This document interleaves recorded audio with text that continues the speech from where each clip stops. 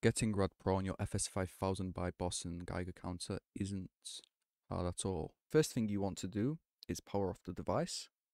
You want to unscrew the back 4 screws in the corner right here, take it off, unplug the battery connector, and then get your programmer. I have an ST-Link V2, and you need to wire it in such a way where you have, over here I have grey as clock, purple as data, blue as ground, green as 3 volts. And on the other side, I have green, which is 3 volts. Then you have purple, which is data, grey, which is clock, blue, which is ground. Very important that you remember 3 volts is green and it is facing up relative to the PCB. You want to plug it in like so it fits the pads right here. Is it close up?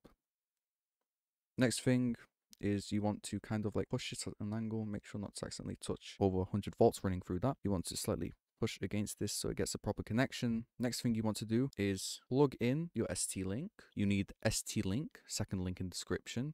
You want to go to releases and download the latest release for you. Plug in your USB cable, and then you want to press connect. It will download the firmware file that's currently on here, and if you want to, you can back that up in case you don't like Rad Pro. And then once ready, you need to select a file. So you go over to open, and then from the Rad Pro release that you downloaded, you want to go to BOSEAN, and you have firmware, and then from here you select the firmware file you want. I went with FS-5000, this needs to be right, and then portrait mode, English, and that's about it. You open that file into here, and then you can press the red button to flash. Just a note, there will be a pop-up, and in the pop-up you need to put in an address, put the same address as the go-to address, which is 0x08 and then zeros. Plug in the battery connector and test whether it works. As for a little tip after, and that is if you have the J321 tube like me, you want to go over to Geiger tube sensitivity and select the J321 tube. And then once you're done, that's about it. You can play around with settings, play around with other stuff, and you can play chess if you want to. Hopefully this tutorial informed you how you should program your Geiger counter, and that's pretty much it. Enjoy finding uranium and have a nice day.